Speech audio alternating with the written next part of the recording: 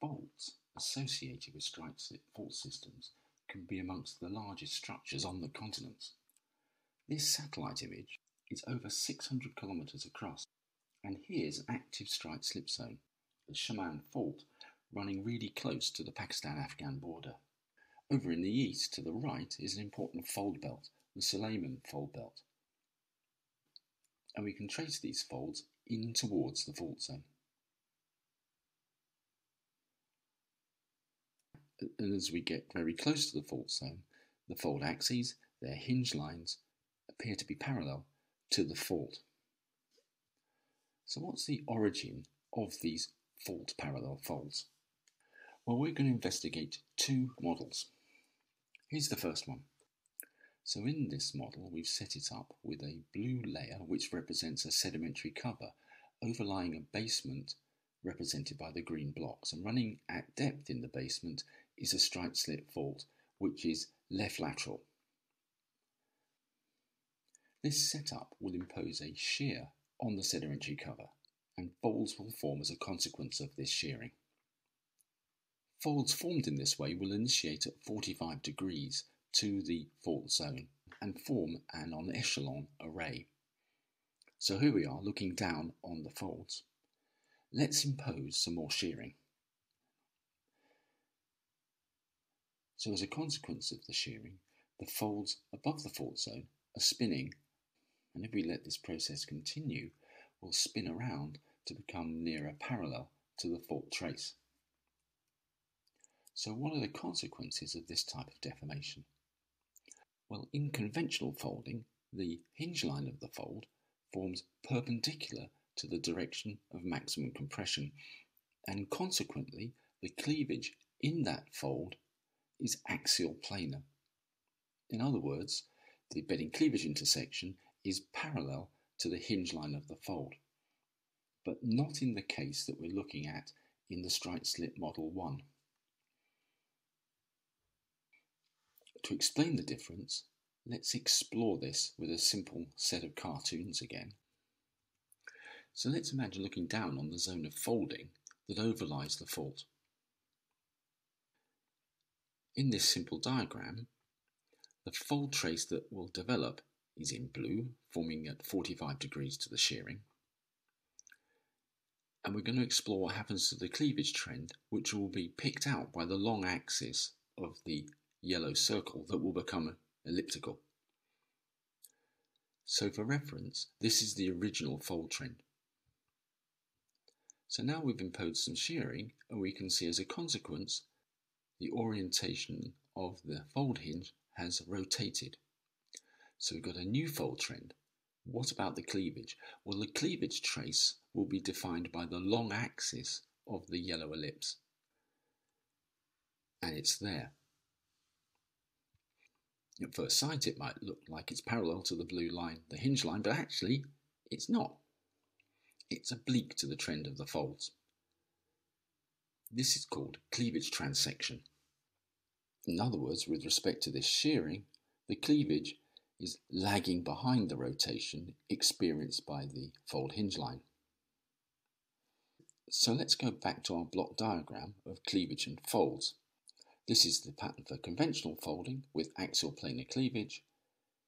This is the pattern for a transecting fold. And you can see that the intersection line between cleavage and bedding is oblique to the fold hinge line. So that's model 1, folds formed by strike-slip shearing above a strike-slip fault. The folds initiate at 45 degrees and then rotate, gradually becoming fault parallel as the shearing continues.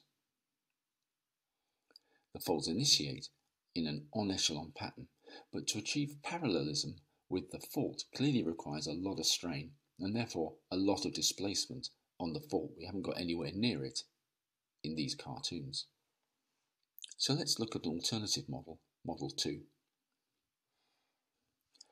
In this model, we're going to suggest that folds form parallel to the fault due to partitioning of oblique convergence, transpression. This is called inline folding. The folds form parallel to the fault rather than rotate into parallelism. So if the folds don't rotate, the cleavage will remain axial planar throughout. So we have a simple test where we can compare the relationship of the bedding cleavage intersection to the fold hinge line. Well, let's do that, and let's go to Lebanon, where the Dead Sea Fault system forms a restraining bend. Here we are in the Beckham Valley. The fault structure we're going to analyse is represented in the landscape by the ridge that's got snow on it in the distance, and the fault runs close to the flank of this structure. Let's step back. So here we can see in a satellite image the landscape that we were just sat in, the fields on the left of the Beckham Valley, and the ridge is the antiform, and we're looking south along the Yamuni fault, this major strike-slip fault zone that's left lateral. The antiform is called the Baruch Anticline, and you can see that it's parallel to the fault. So let's step even further back and look at the tectonic setting. So we're on this bend on the Dead Sea Fault system, where the relative motion between Arabia and the Eastern Mediterranean is oblique to the trend of the fault. It's converging with the fault. And here is the trend of the fold, almost parallel to the trend of the fault. And the question is this fold transected? So let's share some data that's been collected in the field. We're going to plot the bedding cleavage intersection and then compare that with the hinge line of this major structure. So this is the orientation of the hinge line, and it's trending north-northeast, south-southwest, and is effectively horizontally plunging.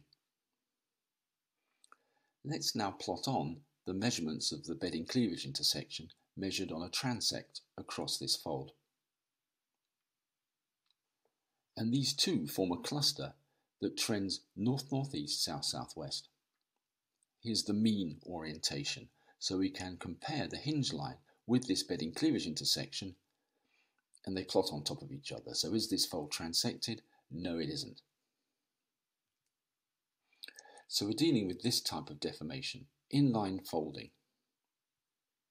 In this model, the fold axes remain parallel to the fault during the evolution of the structure. So this is sort of how this works. We're looking across the anticline to the Yamuni fault, and beyond would be the rest of the Arabian continent. So we're dealing with partition transpression, and consequently, on the ground, we're dealing with a conventional relationship between cleavage and the fold. The cleavage is axial planar, the bedding cleavage intersections therefore are parallel to the fold hinge line. So we've explored the origin of fault parallel folds, and we've done this using two distinct models.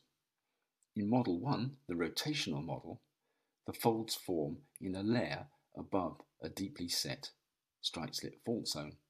They form in an en-echelon array and then spin round with increasing shear to eventually become parallel to the fault trace. This requires significant strain. In the alternative model, we explained this by partition transpression, where the oblique convergence is resolved into an ideal strike-slip component and compression perpendicular to the fault trace.